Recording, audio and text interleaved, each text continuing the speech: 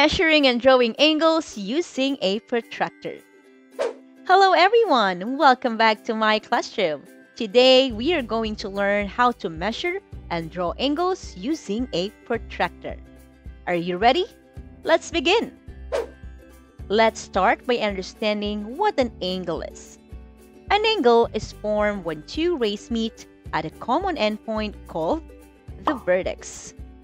This opening between the two rays is what we call the angle. Angles are measured in degrees, while a full rotation, like turning in a complete circle, forms 360 degrees. And we use a special tool to measure them. This is a protractor. It is a measuring instrument shaped like a semicircle. We use it to measure how wide or narrow an angle is. A protractor has two parts, the outer scale and the inner scale, both ranging from 0 to 180 degrees. Let's use the inner scale as an example.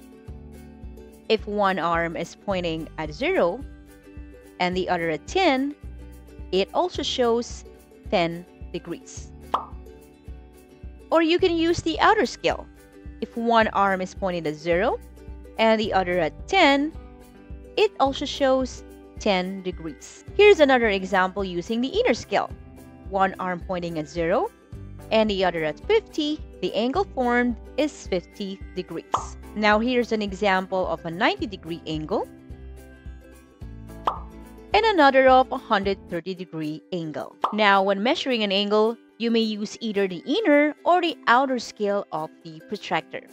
Now let's use the protractor to measure the angles of some objects. First, here's an image of a slice of a pizza. Let's measure its angle.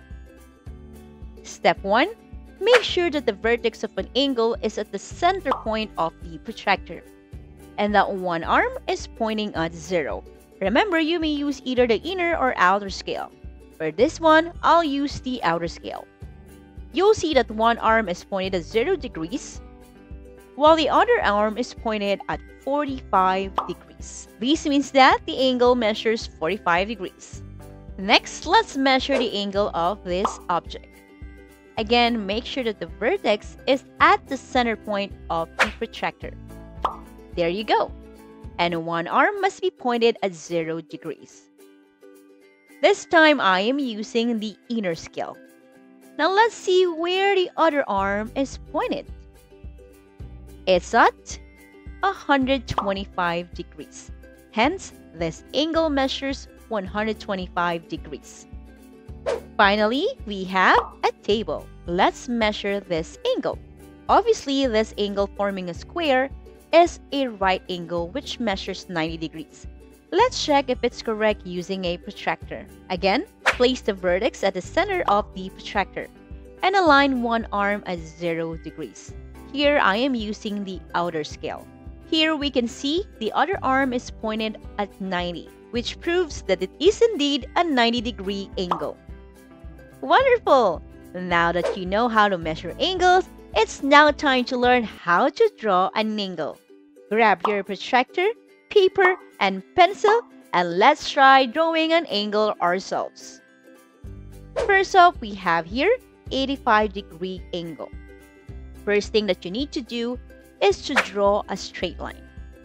This will be the one arm or ray of our angle. Next, place the center of the protractor on the end point with the ray pointing at 0 degrees. Here I am using the outer scale, but you can use either outer or inner scale. Then, find the 85 degrees on the protractor and mark a small dot. Now, connect the dot back to the endpoint. And there you have it. You've drawn an 85-degree angle. Perfect! Now let's draw another one. This time, a 30-degree angle. First, start with the baseline. Again, this will be our arm or one ray of our angle. Next, place the protractor on the endpoint of the ray with one side pointing at 0 degrees. This time you can see that I am using the inner scale. Now let's find and mark 30 degrees.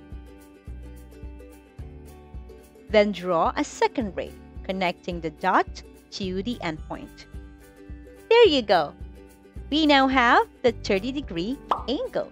On to our last one, let's draw a 120-degree angle. Same steps. Start with the baseline. Center the protractor to the endpoint, making sure that one end pointed out to 0 degrees. Here, I am using again the inner scale. Find and mark 120 degrees. Connect the dot back to the endpoint. And now you've drawn a large angle, a 120-degree angle. Nice work! Wonderful students, you made it this far. Now here are the things that you learned today.